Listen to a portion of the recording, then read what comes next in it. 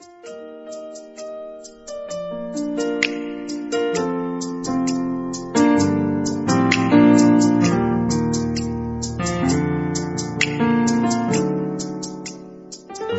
very wonderful morning to my esteemed listener. I am YemiGracemanAduloju, lead pastor, Lighthouse International Christian Center, Samonda UI Road, Ibadan, Nigeria, welcoming you to today's edition of our program, Daily Impact. Yesterday, we started a discussion on destroying evil roots, and we considered Matthew chapter number 13, verse number 6, particularly part B of it, where the scripture says, and because they had no roots, they withered away. We said that things wither without root, and that every problem in a man's life has a root, a foundation, a legal ground that has allowed that problem into your life, whether affliction or pain, sicknesses or diseases, whether delay of any kind, barrenness of any kind, there is always a root. The root could be physical, the root could be spiritual, the root could be what you have caused or brought upon yourself. But until the root is tampered with, the problem will remain standing. So we began to look at some roots, and we looked at one, which is sin. This is most of the time at the root of the problems in a man's life. The man at the pool of Bethesda had been down for 38 years. We found out eventually in John chapter 5 verse 14 that it was sin that was at the root of his problem. Because when Jesus found him, Jesus said, "Behold, you have now been made whole. Sin no more, lest a worse thing come upon you." So sin was the root of the problem he had for 38 years. What could be the root at the root of the problems that a man could be having? Number 2 is habit, bad habit. A bad habit could be at the root of the problem of your life. That habit could be at the root of your stagnation. You must deal with every habit that has the tendency to deal with you. Never take it as part of your life.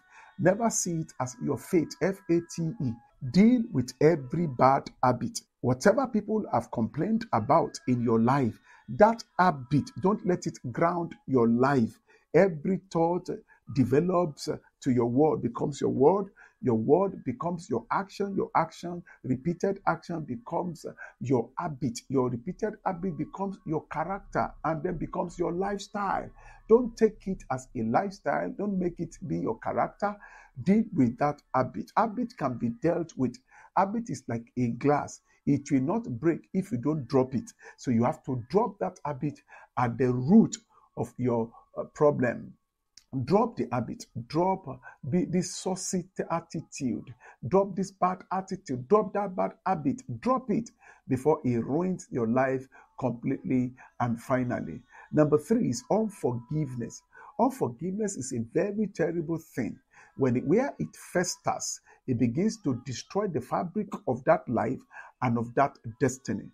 Unforgiveness is a very terrible root that holds a man down, grounds him. And that was why Jesus Christ said, when you are praying, tell your Father in heaven to forgive you your sins as you forgive those who sin against you. But if you don't forgive those who sin against you, your Heavenly Father will not forgive you. There are very many people who have been tied by unforgiveness. To forgive, don't forget, is to set a prisoner free and to discover you have all this while being the prisoner. Forgive if you don't want to carry on problems in your life and in your destiny. Forgive those who hurt you. Forgive those who despitefully used you. Forgive those who cheated you. You have to forgive. Let them cheat you. Leave them in the hands of the Almighty God. So don't allow unforgiveness in your heart. Unforgiveness is a very terrible root that holds people down, that holds people to sicknesses and to diseases. You feel light when you forgive. You feel the burdens are lifted off your shoulders. You feel well because you are forgiving the man that deeply hurt you. Forgive. Unforgiveness is a major root of problems in people's life.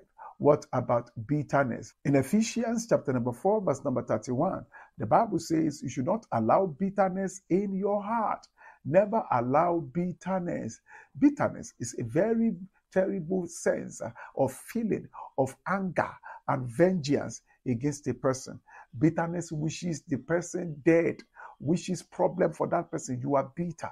When you begin to wish that someone will just die, your enemy should just die, that is bitterness. And the Bible says you must not allow bitterness in your life. Ephesians chapter 4, verse 31, the Bible says, let all bitterness, wrath, anger, clamor, and evil speaking be put away from you with all malice. Don't allow the root of bitterness to hold you down. Bitterness itself is a root, and once it ties and holds you down, it pains you down, it does not allow you to move forward in life and in destiny. Drop that bitterness. Don't allow bitterness to ruin your life. Another root of problem is murmuring and complaining. Murmuring and complaining. In John chapter 6, verse 43, Jesus said, he answered and said to them, murmur not among yourselves. Don't murmur. Murmur and complaints complicates a man's matter, complicates a situation. Murmuring and complaining never solve any problems. Rather, they tie you down, particularly those of us who are involved in spiritual things. Murmuring and complaining against your spiritual leader can actually bring destruction to your life. Dathan, Korah, and Abiram, they murmured and they rebelled against Moses. The heart opened up and swallowed them. What amazes me as a rational and right-thinking person is the case of Moses, who married an Ethiopian woman. Miriam and Aaron, older siblings of Moses, had murmured and complained against this wrong. And the Bible says God became angry with them. They complained about what they felt Moses, the man of God, did wrong, but God was angry with them. It was just the oil on Aaron, the anointing on him, and because of the priesthood that saved him from leprosy. But Miriam didn't have such a privilege. She carried leprosy for a season, even in the camp. Don't murmur, don't complain. Murmuring and complaining have been at the root of the problems in certain people's life. Repent of that complaint and murmuring and change your attitude and approach. Never sit anywhere to join people who are not going anywhere to murmur or complain against your leader.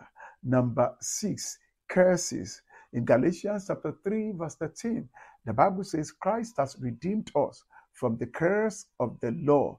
We have been redeemed from the curse of the law because that sits at the root of the problems of mankind. But Jesus has redeemed us from that curse, having been made a curse for us. As it is written, cursed be everyone that hangeth on a tree. And so we could see curses also being at the root of the perennial problems in some people's life. That curse has to be broken if the destiny must be liberated, if the destiny must move forward. Standing in my office as a prophet this morning, I decree that every curse that is afflicting your life and your destiny be totally broken in the name of Jesus. I declare these curses broken after the order of Moses, the man of God. Moses broke the curse over Reuben. Moses pronounced in Deuteronomy chapter 33, verse 6, let Reuben live and not die. I pronounce the blessings of God upon your life. I break every curse at the root of your stagnation and affliction or barrenness in the name of Jesus. Satanic activities also could be at the root of the problem in a man's life. Activities of the enemy. In Matthew chapter 13, verse 28, Jesus said, an enemy has done this. So whatever the enemy has done, contrary to your life and to your destiny, we undo it now. In the name of Jesus, we command the hand of the enemy to be removed from off your life and your destiny in the name of Jesus. And so shall it be in Jesus' precious name. Amen. Let us pray. I'd like you to lift up your voice and begin to break every habit, every bad habit, every habit that you know or you sense could hold you down. Begin to break it now. Begin to also deal with unforgiveness and bitterness in the name of Jesus. Every habit that has held me down, Lord, I break it. I drop that habit today. That wrong attitude, I drop it in the name of Jesus Christ of Nazareth. I pray, oh God, I receive the grace to forgive. I deal with unforgiveness. Unforgiveness will not fester in my life. I reject bitterness. I will not be bitter against those who have despitefully used me. I will not be bitter against those who cheated me. I will not be bitter. Lord, I receive the grace to let go in the name of Jesus Christ of Nazareth. And I thank you for this grace. I am free from unforgiveness. I am free from bitterness in the name of Jesus. So shall it be. Lift up your voice and begin to break every curse that is sitting upon your life, upon your destiny, upon your fruitfulness, upon your marital destiny. I break every curse that is sitting upon my destiny.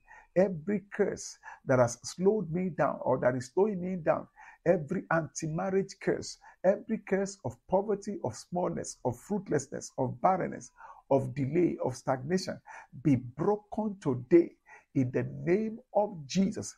The Bible says it shall come to pass on that day that his body shall be lifted from off your shoulders, and the yoke from off your neck, and the yoke shall be destroyed because of the anointing. I take hold of the anointing of God in Christ Jesus, and I break every yoke, every curse upon my neck, upon my destiny, in the name of Jesus. The burden of that curse is lifted off my shoulder. I am free now in the name of Jesus. So shall it be in Jesus' precious name. In Job chapter 5 verse 12, the Bible says, God disappointed the devices of the crafty so that their hands cannot perform their enterprise. Lift up your voice and pray. Father, let the devices of the crafty and the activities of Satan in my life, in my destiny, in my family, in my ministry, in my business be totally disappointed and destroyed. In the name of Jesus, let it be disappointed and destroyed. Every activity of Satan, Lord, every scheme of the enemy, let it be totally destroyed in the name of Jesus Christ of Nazareth. Satanic activities in my marriage be destroyed. Satanic activities in my business, in my finances, be destroyed. Satanic activities in my health, in my ministry, be destroyed. In the name of Jesus, I silence and paralyze every agent of Satan, every agent of darkness, engaged and given the assignment to work against my interest. You are paralyzed today in the name of Jesus. So shall it be in Jesus' precious name. The activities of Satan, the activities of the enemy, is terminated in your life and destiny today. The curse sitting on your life, on your destiny is broken. The root of bitterness is totally destroyed. Grace to forgive is released to you in the name of Jesus. That habit is broken today, and no sin shall have dominion over you in the name of Jesus. The root of problems, the root of affliction, or the root of difficulty, the root of stagnation is destroyed totally today. Receive the grace to move forward with speed, without any inhibition. In Jesus' precious name we have prayed. Amen. Support Daily Impact with Graceman with your prayer, with your giving, and by forwarding this message and sharing the link with your contact. Subscribe to my YouTube channel and follow me on other social media platforms. My handle is at YemiGraceman.